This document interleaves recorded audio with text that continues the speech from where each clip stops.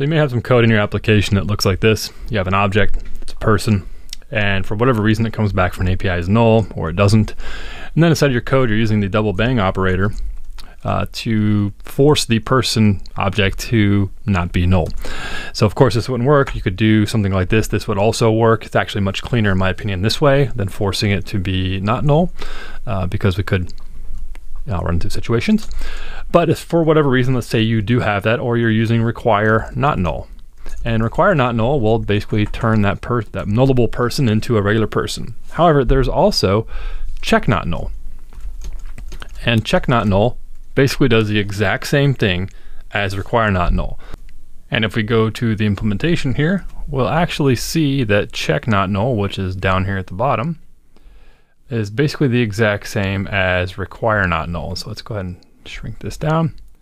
See if we can get it all into the same screen. Very close. So require not null is up here. And then we have checkNotNull, which is down here.